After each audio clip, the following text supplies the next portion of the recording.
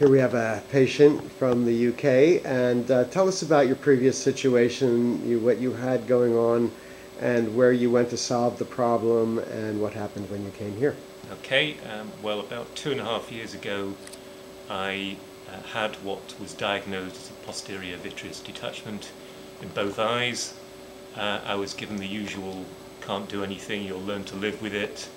After a few months of research, I went to see quite a prominent UK surgeon. He was able to offer me help, and he treated me over a course of treatments. I felt there was a little bit of resolution. He only treated one eye, and I was grateful for the assistance he gave, but I wasn't really satisfied with the results. And in the summer of last year, July 2011, I went to see a Californian doctor, and he spent quite a lot of time on both eyes, and again I felt I got some help, but not to the extent that I thought was satisfactory. So before I gave up on it, I thought I'd come out and here to Florida to see Dr. Geller, and so far I'm quite pleased with the results I've had. Dr. Geller's treated me 3 times on the right eye and 4 times on my left eye. The results are not perfect, but they're certainly helped me. I'm left with a few sort of strands in the right eye and a few spicks and specks in the left eye, but the main mucus-like blob which used to cross my field of vision appears to have gone, and I'm grateful for that. And that was especially when you were reading or working on a computer, correct? Yeah, I think that if I was, for example, in the right eye, if I looked ahead at say a car number plate and then looked down and back ahead, this blob, which was very difficult to describe, would fall down and for a moment would completely obliterate the image, and that has almost gone now.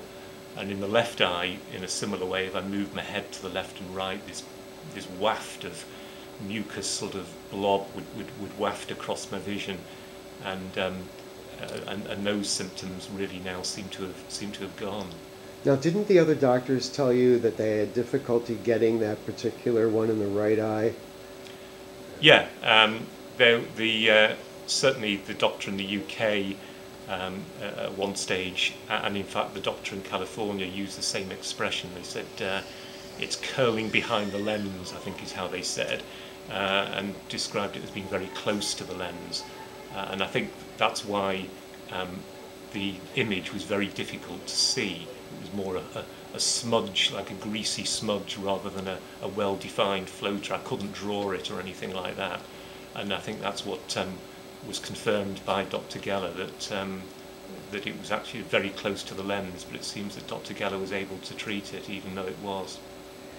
Tell us about the difference between the 2 lasers. I don't know exactly which laser you mentioned, which he was using in UK, and a different laser in California, but the laser that I use is from Switzerland, and it was made to work in the vitreous. What is your perception as a patient of the difference in the lasers? The perception, apart from the procedure being effectively very similar, in fact, of looking into a bright light and clicking and going on, what I perceived is, whereas with the other doctors you would hear like a single snap or like a cap gun going off, which you'd sometimes feel almost like towards the back of your head. With Dr. Geller's laser, it was very much a series of very quick clicks, so almost like a machine gun rather than a single shot. What I understand is that it's multiple bursts rather than a single burst, which, as I understand from Dr. Geller, he believes is more effective than the single burst. Certainly more effective in getting something behind the crystalline lens of the eye, the natural lens. I appreciate your visit, and it's always great to have a victory, and we will continue to do so. Thank you. Thank you very much.